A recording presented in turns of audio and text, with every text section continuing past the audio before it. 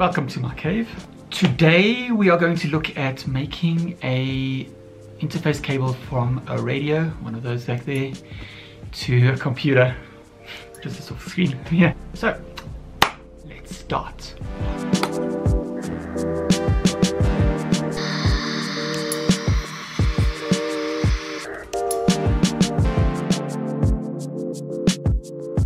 Here is my old cable. What was I thinking? Let's look at what's wrong with it. First, rat's nest. Joy. Solid wires for this connector over here.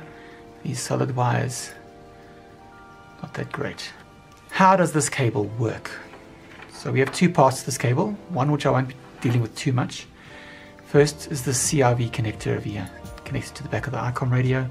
Cable comes around and into this adapter over here. It's a FTDI cable.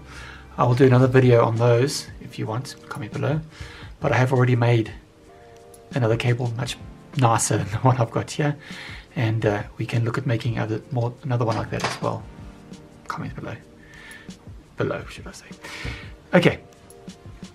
What we're really interested in is the audio. So this is basically a mic. It replaces the microphone jack. On the Icom706 Mark II, we have two connectors, one at the back and one on the side, front. It's a standard RJ45 connector, and I have used, well, a standard network cable to do this. So the twisted pairs are wrong, but we'll still be able to use it. And then it's going through these two audio transformers over here in this nice rat's nest to into this 4-pin connector. So we've got ground, we've got mic, we've got left and right, or right and left, whatever. So this is connecting to that, and in mine you can see this cable's already broken and there's no shroud over it to protect it. Never mind the no shroud over this little rat's nest that we have here. So, okay, my initial thoughts were get some more of these audio transformers, and you can see where I got them from, Mantech.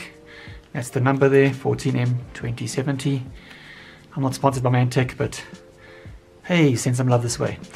Okay, so we've got the transformers, and I figured, cool, I'm gonna get a cable that I've already pre-cut, but this one is nice flexible cable that's got not solid core, it's got multi-stranded, should we say.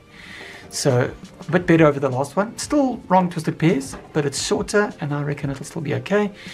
I might change this later on, and if I do, what I will do then is cut this cable and connect my own connector in here using the correct twisted pairs for the audio channels to minimize noise.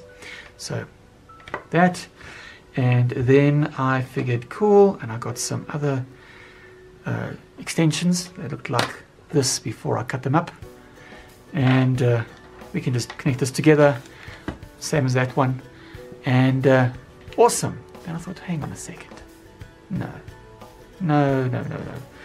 We can do better than this. So what did I do? I got myself a shielded case. So this is a metal case, and I have drilled some holes and put some connectors in the side. What does this allow me to do? Okay, so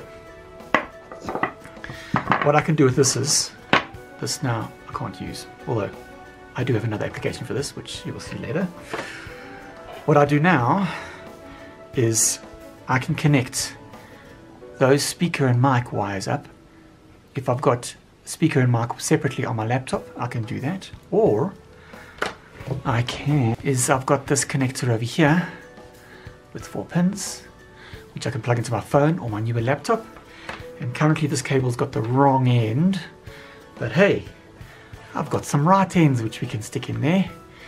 And yeah, so now we can use it for both. And never mind that, you'll notice I have PTT over here. So what I can do with this box now, after I've finished making it up, is that speaker and mic can be connected up to my headset, and the PTT I can connect up to an external PTT. Okay, so to start, what are we using? So firstly, we have our connector, and it has colors. So this is drawn according to the manual as if you're sticking it in. So if you see there's the colors, and I'm sticking it into the radio like this, and then we would have these details according to the manual. And I've written it down here as per the colors that I've also got. So pin number 1 through to 8, and then what colors we've got, so that I can easily see when I'm doing the wiring what colors to use. So the radio gives us out of the microphone port 8 volts, which we won't use, up and down, which we won't use, audio out, yeah, we're going to use that, PTT we're going to use, ground, mic in, ground, and then squelch we won't use. So we'll use all of those. Then we've got these audio transformers. Now why are we using audio transformer? You don't need one if you're doing other things right. So if you're powering your computer from the same power source as the radio, you probably can get away with not using this.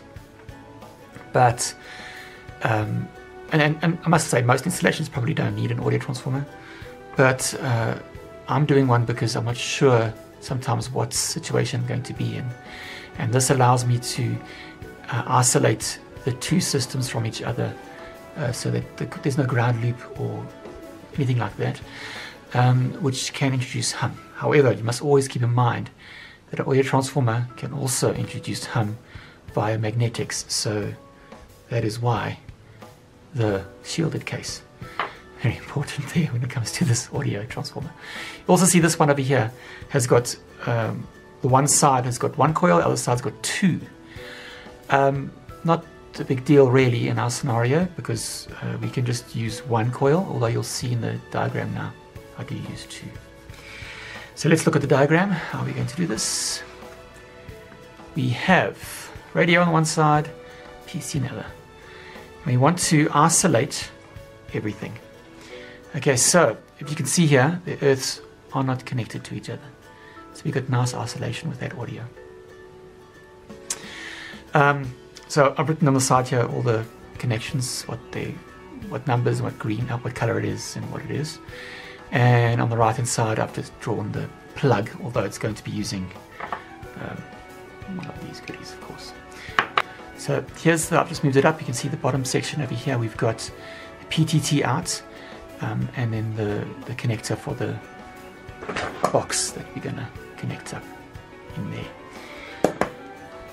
This, you'll see I have not connected the ground of the radio to the ground of the PTT, or the outer, they call it the ring of that connector. Mainly because, if you notice over here, that is connected to the casing. These ones are also connected to the casing.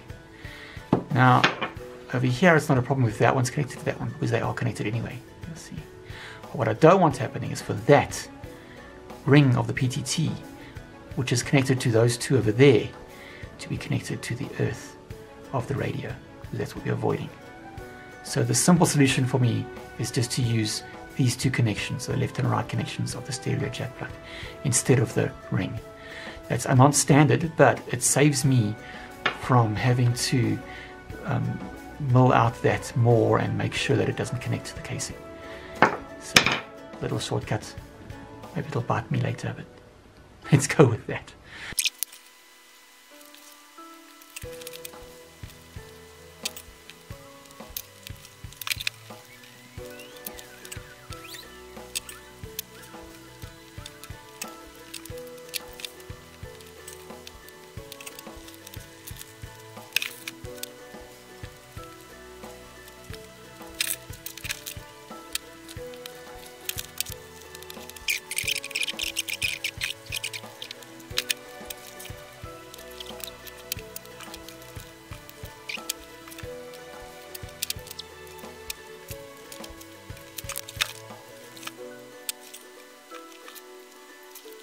So, it is now done.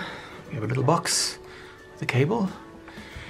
Before I seal it, I want to put some hot snot glue all over the bits and pieces. I want to do a few tests.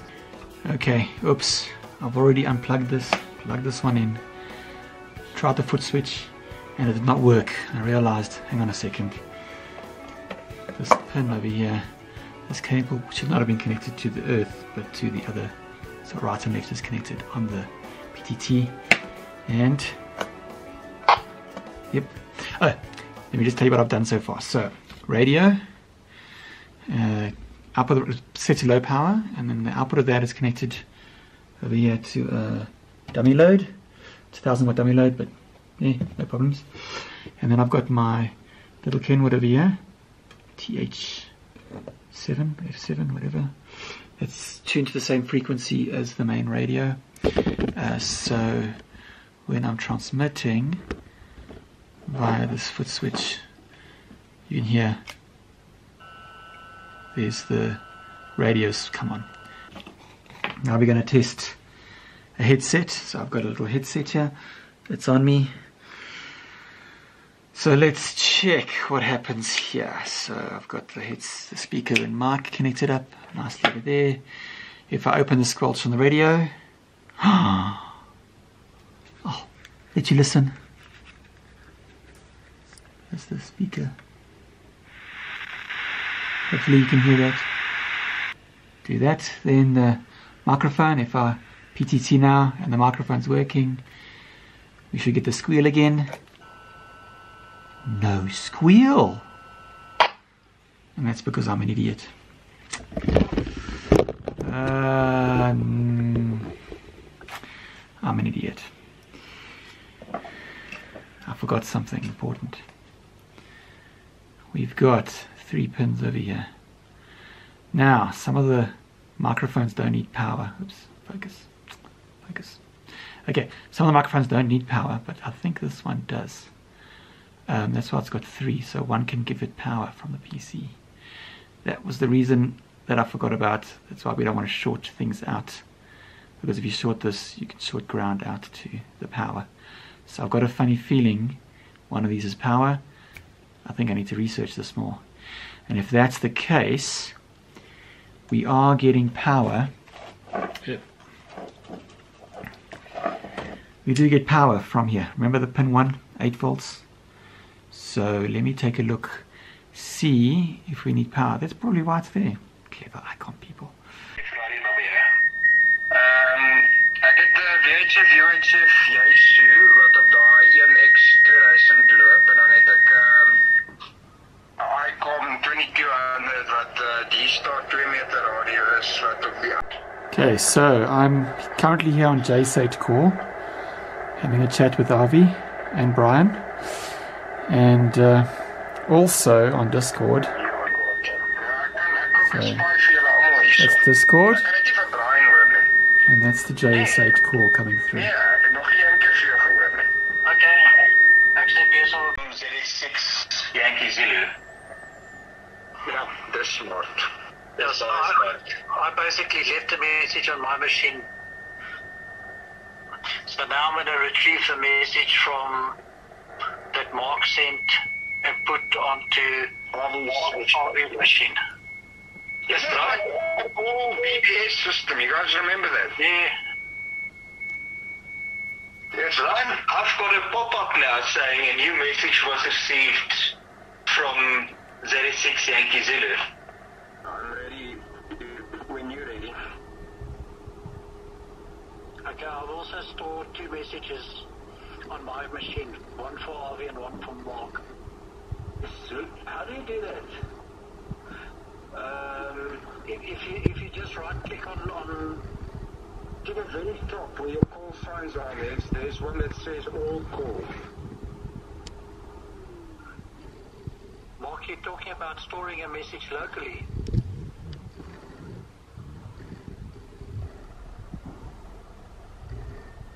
Huh? It worked. And then Brian actually responds to who do I respond now? Yes, I responded to Mark, yes. Message ID 1. So if it and Yankee Zulu also now responds to NDH. I was message ID 2. Yes, it's cool. Yeah. So, Harvey, if you send an order, you should see a message for you from me as well. So you know what this means? You could have like a jock operator with remote nodes. And those remote nodes don't have to be manned, let's say, every single minute. Well, you know what I mean. The operator doesn't have to sit there glued to the terminal. He can, when he gets information, he can leave a stored message, and he can go and do his business, come back and leave all the messages, and then the jock operator can just query his terminal the whole time and retrieve the messages. Yeah. I started this project 1 week ago, where you saw in the beginning of the video me building the interface cable. So just as a summary, I have modified a few things. So I'm using a smaller computer, not my main computer, so that I don't have to see that. I don't have to keep my main computer running. And this one's been running for a while. Today I've spoken to Namibia. Well, I've heard Namibia and Cape Town. So my system's running at low power, but it's still running on 40 meters right now. I've also had to modify the cable. So not the audio cable, not the audio one that you saw me build. I modified the CIV cable, because you can't do PTT through the CIV, so which I was originally thinking you could. So what I did is I modified it, and I added a reed switch relay so that it could do the PTT for me by a DTR line. You can use it through the Vox control on the radio, but I don't like doing that, so I did do the modification. If you guys want to see me make a cable like that, I don't mind doing another one.